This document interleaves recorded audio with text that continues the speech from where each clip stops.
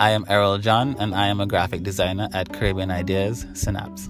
Photography was kind of like sort of a gateway into my design career, and as I got deeper into design, I realized that design composition is similar to photography in terms of where you place the subject, where you place the things that are most important. How you structure a layout is similar to how you structure a photograph. I mean, you need balance, you need some sort of symmetry, sometimes you need contrast, you need drama when you need drama. And when you're creating a design, you really have to be able to show how this design is going to pop, how is it going to tell a story. I think I fell in love with design from just sort of seeing communications done, whether it is poster design, online designs. It would always intrigue me because I would want to know what went into creating this, what is the process.